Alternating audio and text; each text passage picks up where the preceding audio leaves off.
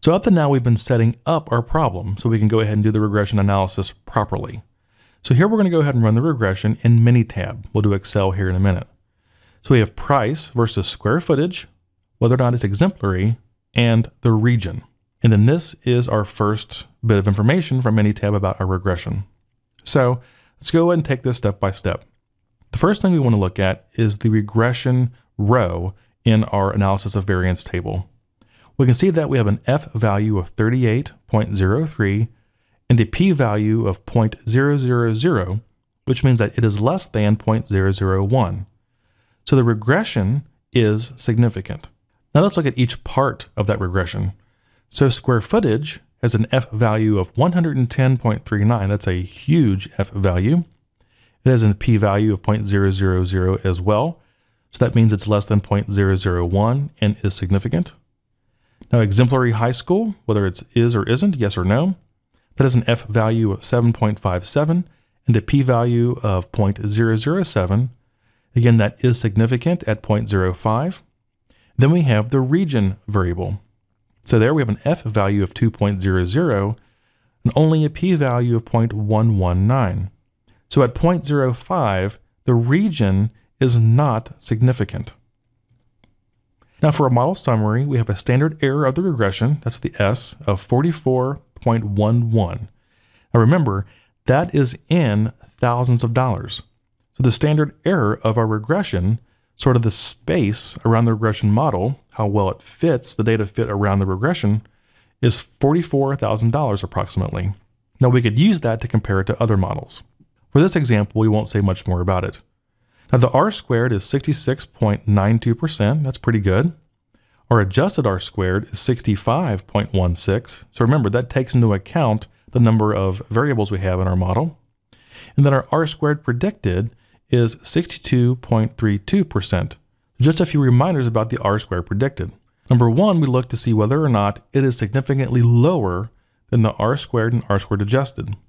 If it is significantly lower, we have a problem with our model. But here, it's 66.92, 65.16, 62.32. That's pretty good. Now remember, it tells us how well our model does at predicting the home price. So 62.32% is pretty good. Now a note about Minitab. So Minitab 16 and 17 do not require you to create dummy variables, which is very handy. You can enter categorical variables directly as they are into the regression. So here's a screenshot of what I did. In the response variable place, which is our dependent variable, I put the price. In the continuous predictors box, I put our only continuous predictor, which is square footage. And then in the categorical predictors, I could just go ahead and put in exemplary and region directly as they are. I did not have to create any dummy variables for those categorical predictors, and it went ahead and did the regression. It's smart enough to know to go ahead and create the dummy variable sort of in the background and just go ahead and give us the result. That's very handy. Now, I'm sure there are other statistical packages that do the same thing, but right now I'm a fan of Minitab. I like using it. So I just wanted to show you how I did it in Minitab. So here's the second part of our analysis for Minitab. We have the coefficients. So the constant term in this case, we won't pay a whole lot of attention to. I did have a viewer ask me about the coefficient or the intercept, whether it matters or not. And really it depends on the model or the question you're asking. In some regressions, it can be meaningful, and others, it's not so meaningful. So in this example, if we were just looking at square footage and home price, it might make sense to look at the constant, or to force the intercept to be at 0, 0, because a home that's 0 square feet probably costs $0, unless you're looking at the land it's sitting on. So for this problem, we'll just acknowledge the constant, we won't worry more about it, and we'll go ahead and proceed. So for square feet, we have a coefficient of 0.09202, a p-value of 0.000, and a VIF, which is a variance inflation factor of 1.23. That's a good thing. That means we don't have any problem with multicollinearity. So let's go ahead and talk about the coefficients for square feet. What does it mean? So what it means is that for every increase in 1 square foot in home size, the price of the home increases by $0.09202 thousand. So if we move that decimal over 3 places, so over to between the 2 and the 0, What we're saying is that for every square foot increase in home size, we expect a price increase of $92. So if home A was 2,000 square feet and home B was 2,001 square feet, we would expect home B to be $92 more expensive. If it were 1,000 square feet larger, we would expect home B to be $92,000 more expensive. So that is how we would interpret the square footage coefficient. So now let's examine the coefficient for exemplary. It is 27.31, has a p-value of 0.007, so that is significant, and a VIF of 1.26, so we're all good there. Now what does the 27.31 actually mean? Well, again, we'll look at the house A and house B example. If house A has a high school that is not exemplary, so that would be a 0 for that variable, then we have house B where the high school is exemplary, so that would be a 1 for that variable. We would expect home B to be $27,310 more expensive on average. That's what that coefficient can be interpreted as. Now let's look at region.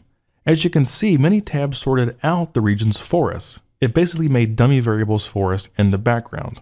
And it left the east one off because it's the first one alphabetically. That's why I did that a few slides ago. So here we have north, which is -4, with a p-value of 0.751 that is definitely not significant. For south, we have 7.2 as the coefficient, a p-value of 0.579 that is not significant. Then we have west, which is -23.1, and a p-value of 0.077 at 0.05 that is not significant. So remember that a variable is either significant or it's not. There is no gray area. And at 0.077, it is not significant. So now let's see how we would do this same problem in Excel. So the first thing I would do is go ahead and put in my coded variables. So price, square footage, exemplary high school, south, west, and north. We already did this a few slides ago. So this is exactly how it would look in Microsoft Excel. Then I would go ahead and use the Data Analysis Toolpak or the new Analysis Toolpak that was just put out by Frontline Systems, which I will link to in the description of the video. It is an app version with logistic regression added that runs as an app in Excel 2013 and Excel Online. So again, I'll put that link down below. And of course, since it runs in Excel Online, you can use it on a Mac. Now, if we did this analysis using the Data Analysis add-in that's on the PC version of Excel or the Frontline Systems Analysis Toolpak, we will get this result. So we have the R-squared, adjusted R-squared, standard error of the regression, etc. The same output we got from Minitab. Then we have the same ANOVA table. Now notice that Excel does not go into near as much detail about the specifics of the ANOVA table as Minitab does. That's just the reality of Excel. And for the coefficients at the bottom, we have the intercept, the square footage, the exemplary high school, in the south, west, and north. Let's go ahead and compare the results of Minitab to the results from Excel. Now in this slide, I want to compare using the actual dummy variables in Minitab and the dummy variables in Excel. A couple of slides ago, we saw some Minitab output where I just put the location in as a categorical variable. Minitab knew what to do and gave me my results. Now what I did in this slide is I ran the exact same spreadsheet basically in Excel and Minitab using the proper dummy variables. So the zeros and ones for the three regions. Let's go ahead and look at the results. So on the left, we have Minitab output using the actual dummy variables. So we had x1, x2, x3, x4, x5 versus just throwing in the variable as is, as I did before. We have an F value of 38.03. Look over on the right in Excel. We have an F value of 38.03. We have a residual sum of squares on the left here in Minitab, 182,904. Look over here in Excel, 182,904. Same thing for the total sum of squares. So my point here is that no matter which way you do it, I can do it in Minitab just throwing in the categorical variables intact as they are, or I could recode them into zeros and ones, do the same thing in Minitab and get the same result, as I would get the same result in Excel using all of the region dummy variables. It does not matter. you will get the same basic results with just some small, very, very small rounding differences. Either way you do it, doesn't matter. So here's the model summary using all the dummy variables in Minitab over here on the left and Excel over here on the right. So no matter which way you do it, you're going to get the same result either way. So now let's go ahead and actually look at our regression equations. And remember, how many do we have to look at? 8. Remember, we have 2 options for exemplary, yes or no, and then 4 options for region. So 2 times 4 is 8. So this first option, we have no for exemplary high school. The home is in the East region, and the price equals negative 30.3 plus 0.09202 square feet. So now we have the other 7 equations, and here they are. Now I am not going to go through and read all of them. You can pause the video and look at them all if you'd like. Now I do want to point out a couple things. You can see that we have all combinations of no in each region at the top. Then we have all combinations of yes in each region down here at the bottom. Now these 2 in the green, I just want to point out just for a second, because we're going to see those here in a minute in a different way. So we can see that the West, if you look at the no variables up here at the top half, we can see that the intercepts up there are negative 30, negative 34, negative 23, but then we get to the West and it's negative 53. And the same thing down at the bottom for the yes set of equations. So the intercept down there is negative 3, negative 7, 4.1, and then we get to the West and it's negative 26.1. So the West, remember from our regression analysis, that p-value was 0.077, I think. So it was not statistically significant, but you can see why it was so much lower in p-value than the other ones, because it is much further away from the other 3 in each set. And we'll see that visually right now. Okay, so here is a graph of all of the no equations. So these are all the linear equations where the high school is not exemplary for all 4 regions. So I know it's hard to see because the lines are pretty close together, but I want to point out the green one. That is our West line. So you can see that the West line is offset pretty far from the other 3. And again, we saw that in the regression output that had a p-value of 0.077. Even though not statistically significant, the prices of those homes in the West were lower than the other 3 regions. And if we graphed those equations on a graph, you can actually see it. So here are the yes equations. So you can see again that the West is much lower than the other 3. Even though it's not statistically significant, it is lower than the other 3. Now, all that being said about the West region, I want to point out the most important thing about these 2 graphs. I want to draw your attention to the intercepts down here at the origin. So over here on the no equations, look at where the lines cross. Okay, look at where the lines cross the axis. A little bit down into the negative of the y, a little bit over towards the positive in the x's. Now look at where it crosses over here on the right. So as a set, all 4 equations are moved up. So you can see the difference of where they intersect over here on the left versus where they intersect over here on the right. All 4 equations are moved upward. Now how does this visual relate to the output we got from Minitab and Excel?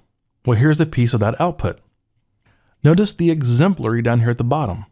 It has a p-value of 0.007 that is statistically significant. And what that means is that as a group, the homes that have exemplary high schools as a set are moved up from the ones that do not over here on the left. So you can see it graphically by graphing the equations. You can see it by looking at the output from the statistical software packages, both. And this is the power of doing statistics. You can see it visually in the graphs, you can see it in the output, and it's very easy to explain for anyone else who'd like to see it. Now it also shows us why the regions were not statistically significant. Look at how close together the region lines are for each graph. The one difference being that West line. So remember the West had that p-value of 0.077, so it's further away from the other ones, but not enough to be statistically significant. But yet we can still see it on the graph. So these 2 graphs explain our entire model here. So we know that the home price goes up as the square footage goes up. That's fairly obvious. We can look at the regions and notice the lines are very close together, with the small exception of the west region. But as a group, the homes with an exemplary high school are higher than they are over here on the left, where the high school was not exemplary. So let's close by talking about our interpretation and our conclusion. So it appears from this data and its analysis that higher square footage is a significant predictor of higher home price. The p-value was 0.000, so higher square footage, was definitely a predictor of higher price, and that makes sense.